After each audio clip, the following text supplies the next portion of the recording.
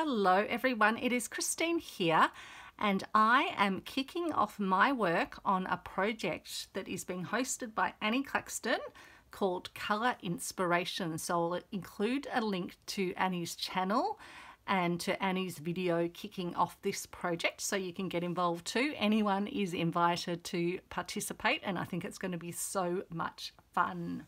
So Annie is going to be creating a mixed media sketchbook.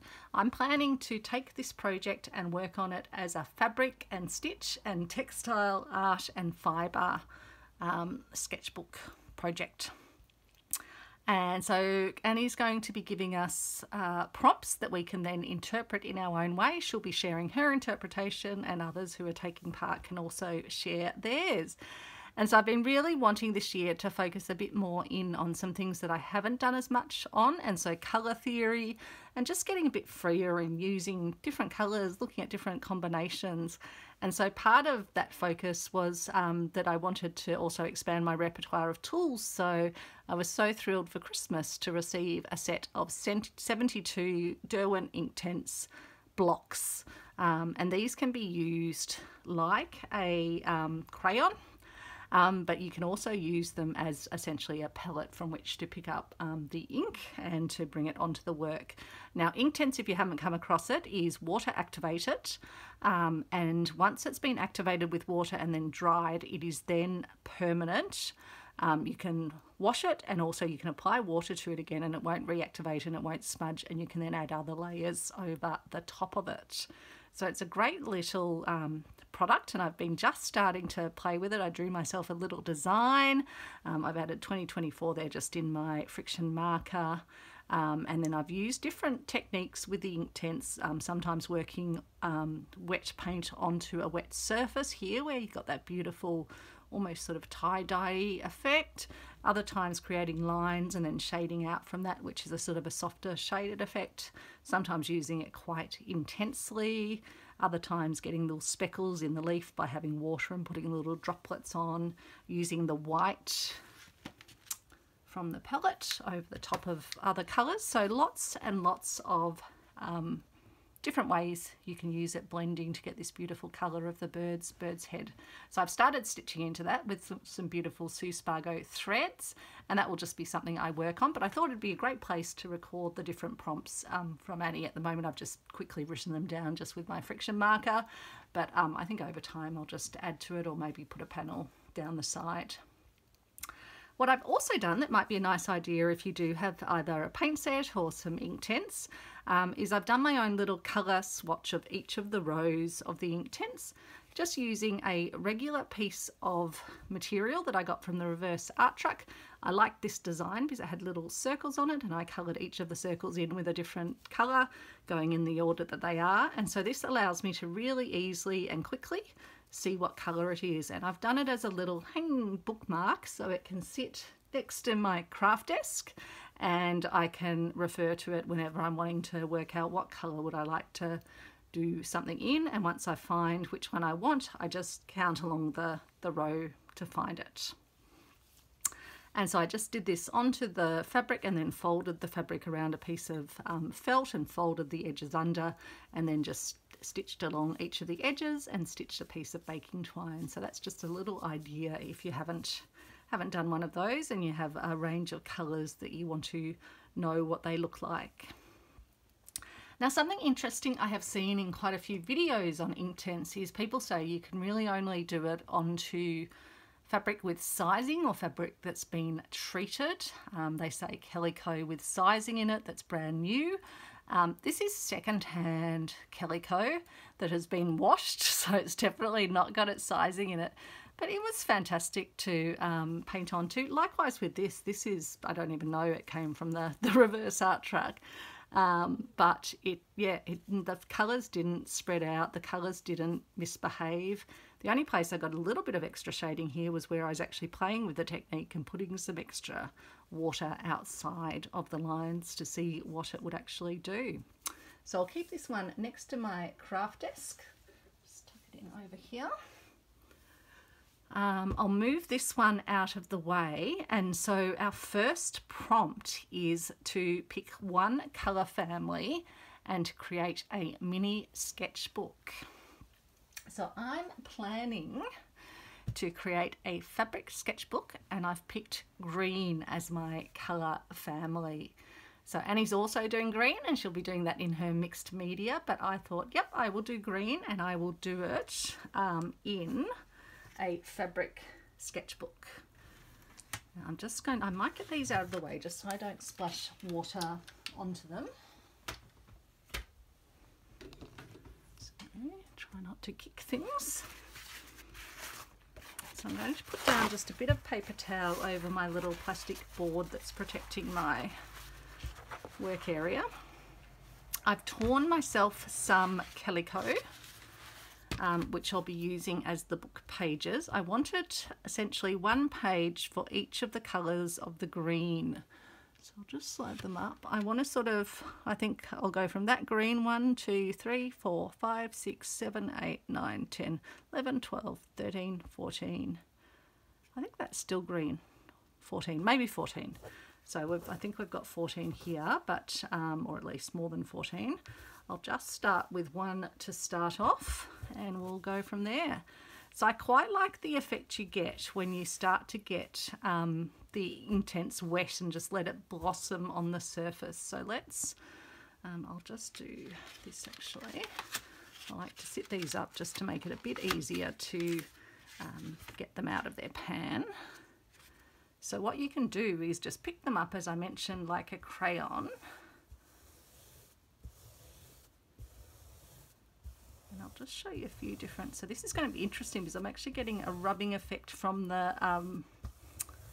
the paper towel underneath. And so part of doing this mark making is, one, to use the colours that will be part of the colour family to give myself an interesting background for my little fabric book. But also I think once you start to colour things up, you become less precious about it and it becomes more playful. Now I'm using a sprayer. It doesn't have anything in it apart from water, but I quite like using this as a way to just get yeah, a nice amount of water on, and to then be able to distribute it around and start to see the effects that you can create. But I thought I'll stick to one colour on each of the pages because I'll come back to it a bit later on. I'm thinking I'll do each page with trying to keep the fabrics and the threads within that colour scheme. But I'll do different mark making on each page, I think. So let's see now that it's wet. If I start to then add some further, you can see it takes even more pigment off the Inktense.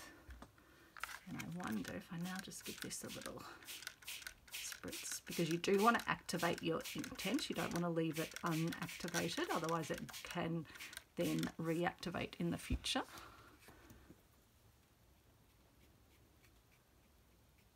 I like that I've got a little bit of that graininess, but I do want to just make sure they are all activated.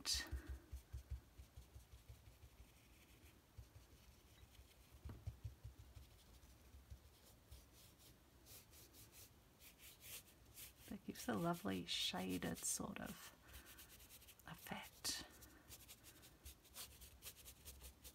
I don't count myself to be like a painting artist, but I do enjoy having a paintbrush with me.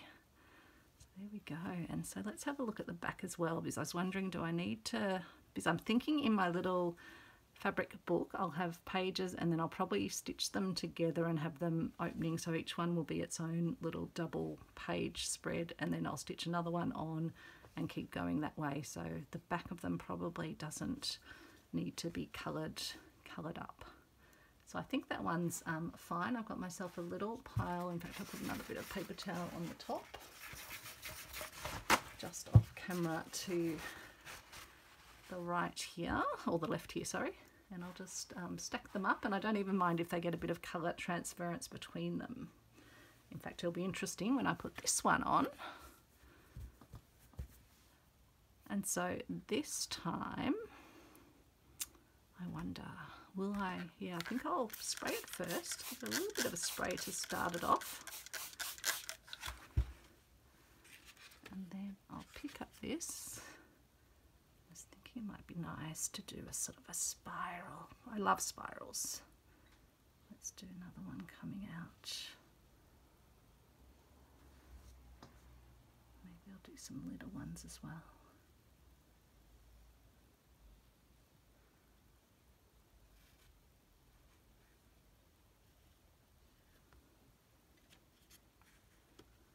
Okay, let's give it a little bit of activation. Oh, isn't that lovely?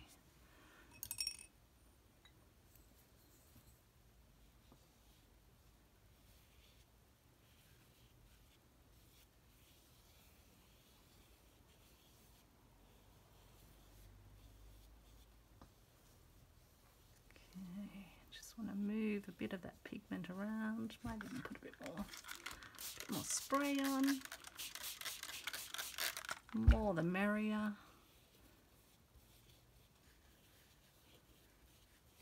It's been such a humid day in Melbourne. I'm probably not helping the humidity in the room with spritzing around all this water, but that's okay. Now, what I might do is just pick up a little bit of colour as well off here and just put a few more little more colour around.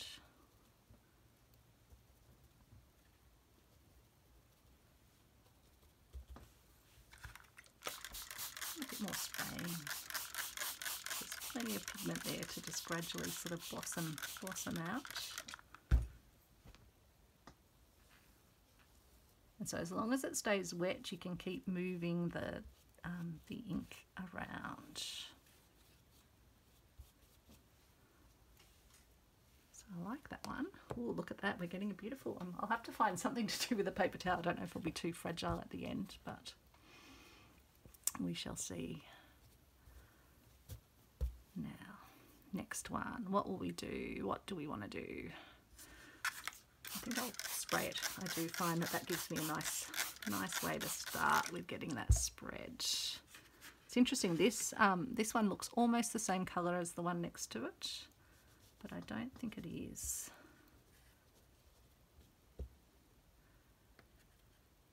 It's almost like mountains or something. Now, what was I was thinking with this, I might even sort of screw it up.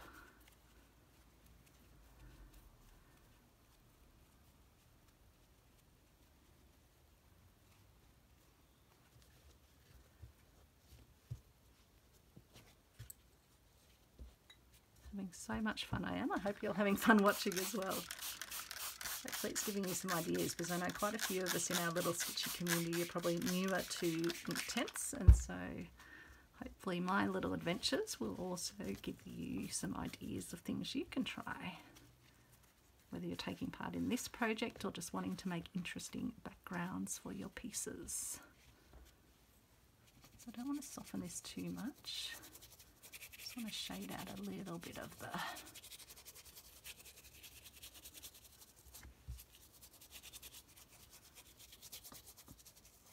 I like how it's even got out to the very edges, to the fringy bits.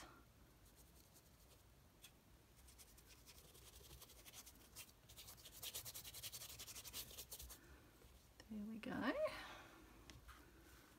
Take that one up. Next up, where are we up to now? We're up to here. Maybe I'll do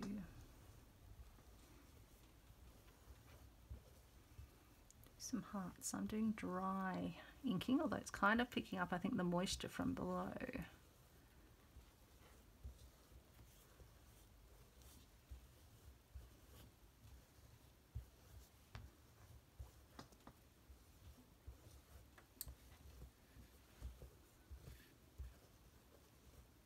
I love when you're mark making, there's no right or wrong. Now, I have heard that they will melt a little bit in your fingers, but not too much at all. And if you're worried about that, you can get the Inktense in a pencil format as well, but I have heard that can give you more sort of lines still showing on your work when you've done it, rather than with this you can get a sort of a softer effect. Oh, I like that. And I'm not worrying about sort of cleaning my brush in between. I don't mind if I get a little bit of colour transference from the previous one.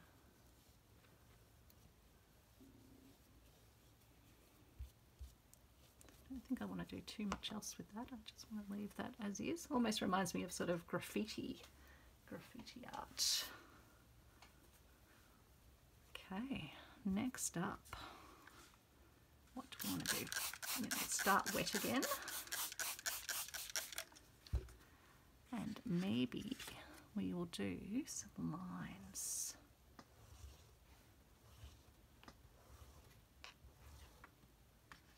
And then maybe we'll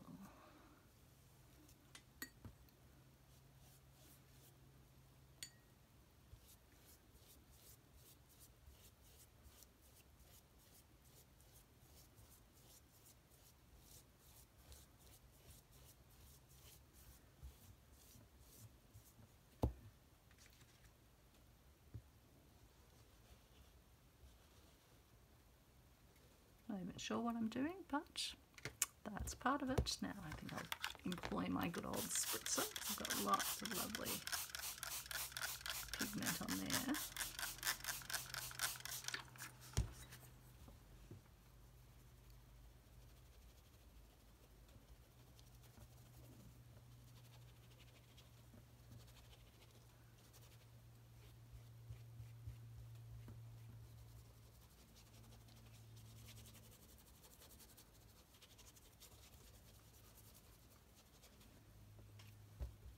I want to get these little perimeters nicely coloured up too.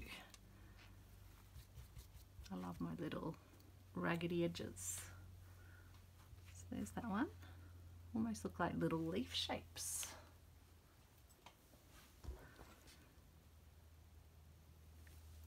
Isn't that green beautiful? I might have to take a photo at the end, even if I can't save the paper.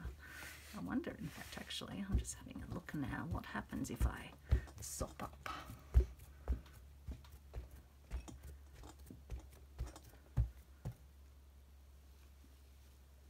Oh, isn't that pretty?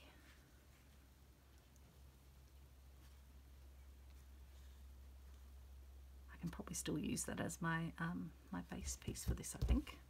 Right, so we've got a bit of dampness on here. We'll do some spot making. You can almost actually just use it like a stamp. So I'm just keeping a light hold on it.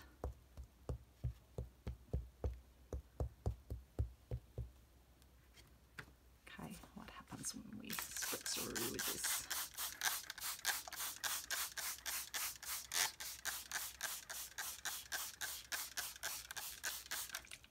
Lovely. Just give them a little softening.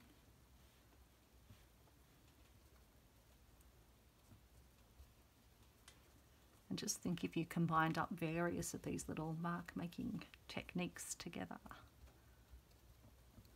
It's just giving us an interesting background to work with. A little colour along the edges.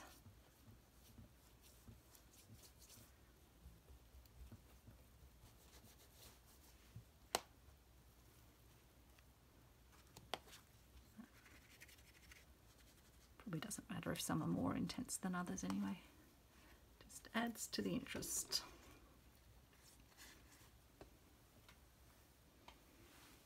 Okay.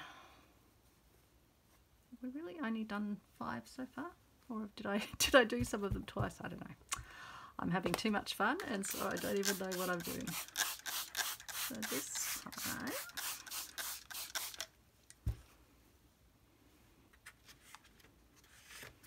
thinking I might, I believe you can shave them off as well. There we go.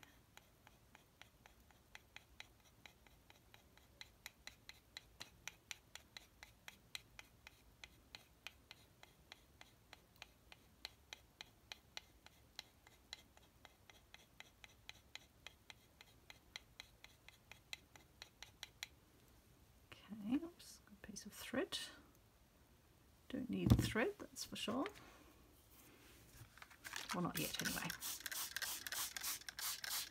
So I've got little specks on there, and now as I activate them, isn't that lovely? And I wonder if I can sort of double the speckage.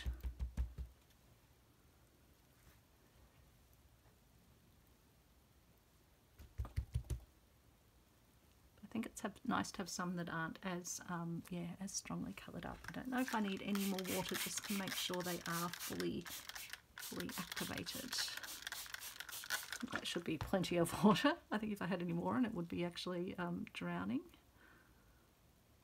So there's that one.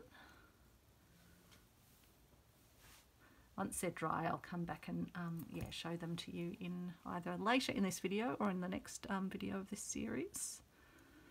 So let's pick up a bit of the surface moisture. Soak it up a bit.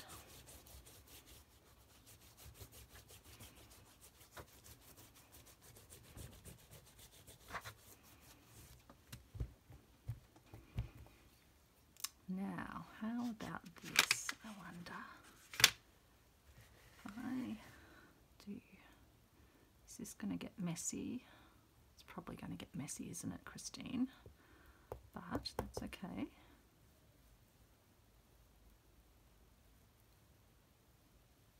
Whenever did Christine shy away from messy?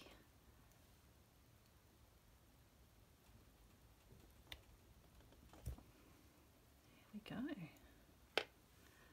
Okay, now maybe I will, I guess I can just do some other mark making around it, or I can transfer it maybe to the under colour.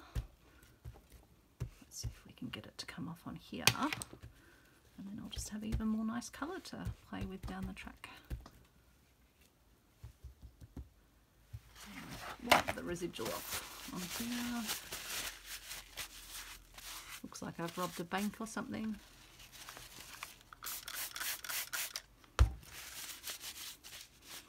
But you know me, always playing. It does come off with soap, so never fear. So just bring a bit of that colour down. I think I'll leave the handprint pretty much as it is, I think, unless I want to just give it a tiny bit of spritzing, but I think it should be already pretty activated. So that's how that one looks.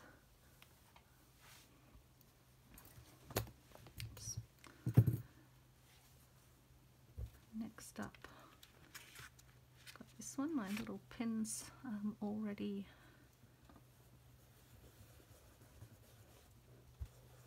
thinking making little trees potentially.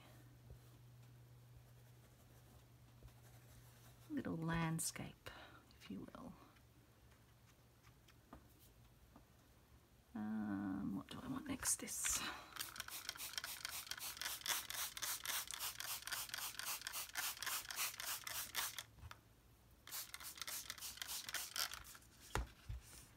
Now, what if I use a finer sort of little pen? Can I get sort of a bit more of a leafy effect? And I wonder if I use some screwed up paper towel, can I get a sort of an imprint in it? I can add a bit of that colour down the side.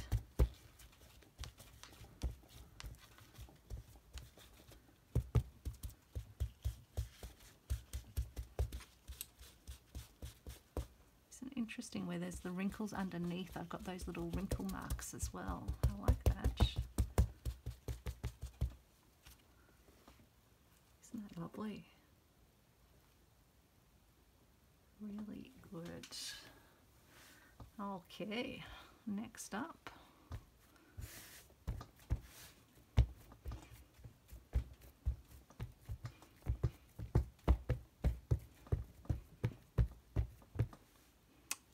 Now,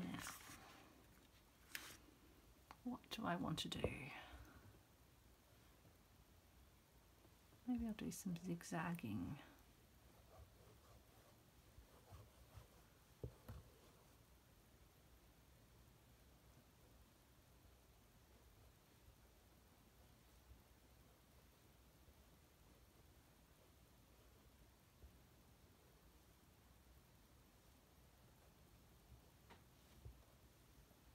This made me think I want to do some mountains as well.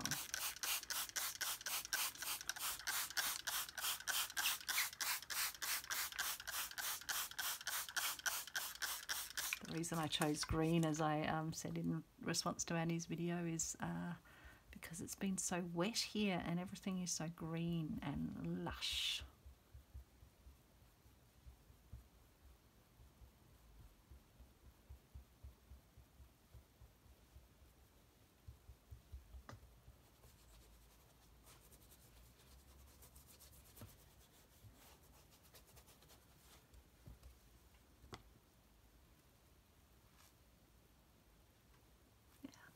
Good.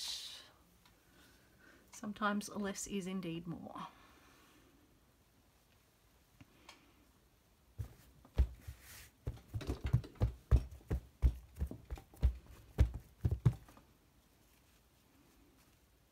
Okay, so what I'm going to do for this one, I might do my mountains on this one.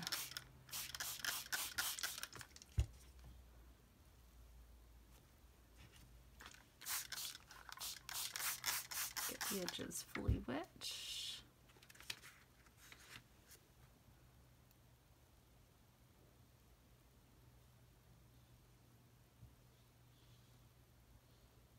Oh, look at that. It almost looks like the vegetation on the side of a mountain.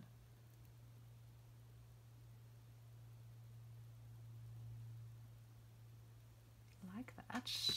Reminds me a bit of Bright, where they've cleared some of the pine plantations, but others are still lush.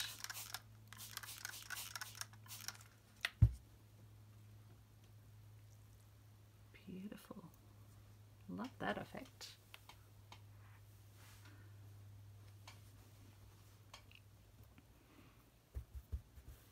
So you can do this with, I guess, yeah, I mean, your different types of inks or watercolors, they'll behave differently, but you can definitely just do some mark making, have some fun. So maybe I should do some other mark making where I actually put some ink into a pan. I don't know if you can see either of these pans, but I'm just mixing some ink and water in.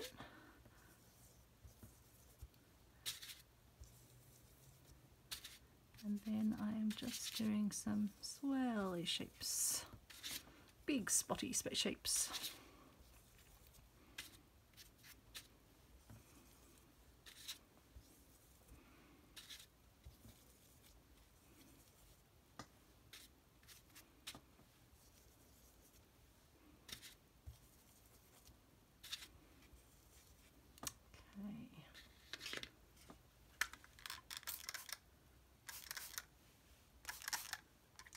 Happens if I just shoot some of them, but then leave the ones that were already wet. So it's picked up some of the nice colour from the background, but it's definitely got the colour of this one.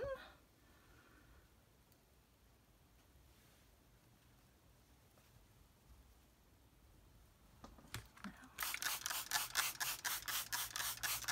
start this one wet, and I might do a leaf shape for this one, I think, or maybe a series of leaves.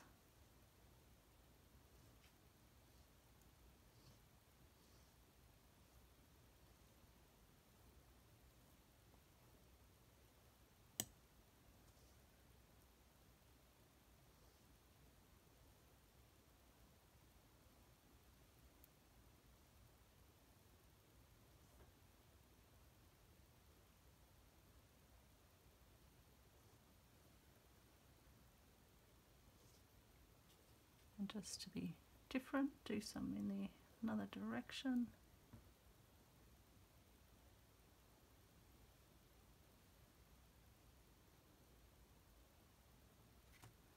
Okay.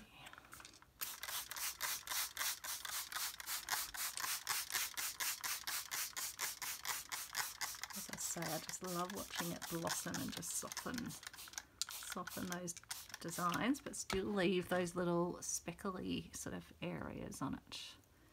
I just think that's really interesting as an effect. Definitely getting nicely sodden. It's very good having this, yeah, this plastic cutting mat down.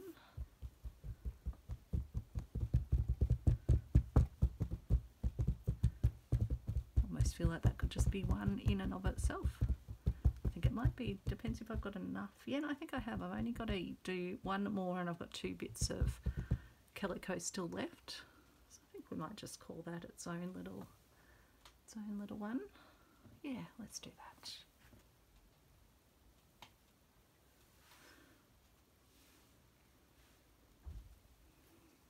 Okay. I suppose I shouldn't put too much on there. Do another wet one. And maybe I'll do a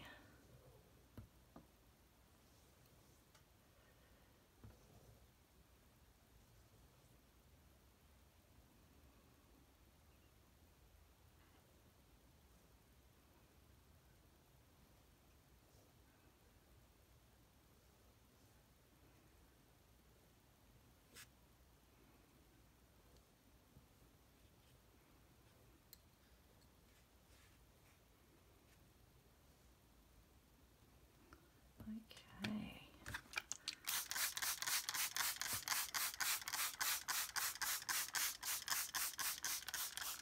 Ooh, just look at that go. Isn't that lovely?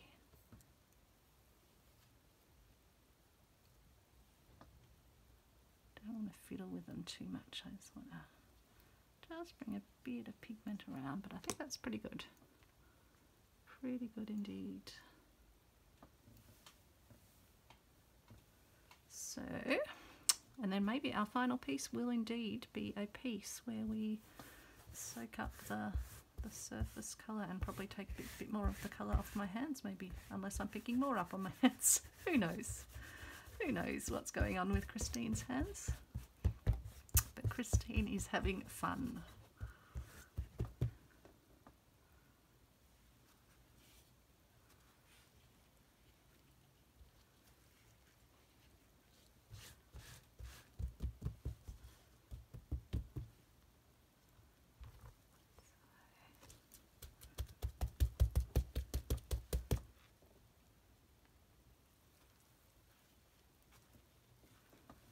We'll try hanging this paper towel out on the line when I hang the other ones, if it's not going to rain out on the line, because I just think that's beautiful. I'd love to have a go at thinking how I can turn a paper towel into something like fabric. I even love the little swirls on it, or I might even use it in cards or something, because I think that is super cool. So in fact, maybe I'll just use up my paint brushes as well, which have colour still left on them. Down a bit and get a bit of other colour up there.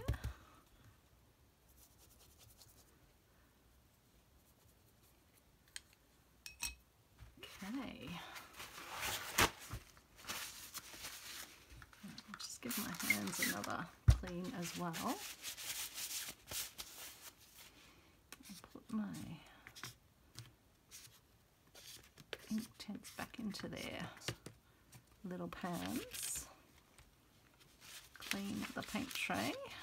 I've been using calico to do this, which has been giving me a lovely decorated piece of calico, but I'm just using a piece of paper towel for now. Put that into the rubbish bin.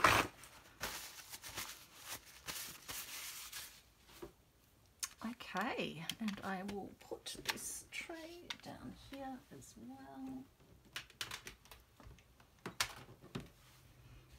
And I'll shift this behind me, because I now want to show you what I'm planning to be adding into my mini colour family sketchbook. So I don't know how much we're going to be able to see of this. So it's a basket. I might need to bring you up, I think. Just a moment while I bring you up, Ski. So it's a basket full of all sorts of things. You can probably see threads upon threads, fabric upon fabric, a lot of stuff. So I'll move that off to the side. I might need to stand up for this component. And I've also got this, I have so many jars of orts, which is great that I'm working on a little project where I'm creating ort beads, one for each day of the year. I've got 2 of those so far. Let me just grab them off my little calendar board to show you. I haven't yet started attaching them together. I've just been putting them on little pins, but they are my 2 little beads so far. Just put those to the side. So what I'm planning to do with my fabric sketchbook, my little mini fabric sketchbook, is add in lots of different fabrics and fibers in the colour green. So I'll be just taking little, and I'm thinking of almost doing it like one of my little scrappy shapes. So just taking small amounts of greens, fabrics that have other colours in them. I'll just be taking the green components, and I'm thinking I will try to put the colours on the colour of my calico that's closest to that colour. That's the kind of my initial thinking. We shall see if that's where we go. But I just thought I'd give you a bit of a taste of what I've pulled out of my collection so far. I'm lucky to have lots of little scrappy squares like this. Some of them have been from the sewing layer. Others are from the reverse art truck, which are little samples. So I wouldn't use the black, but I'd use the greens.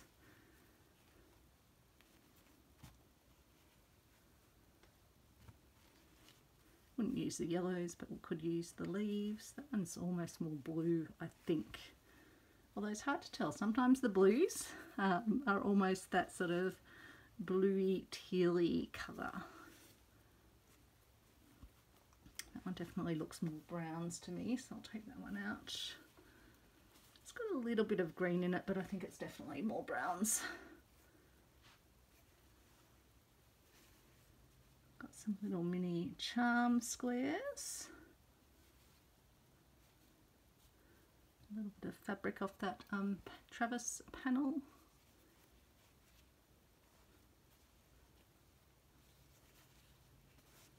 So definitely lots and lots of fabric inspiration.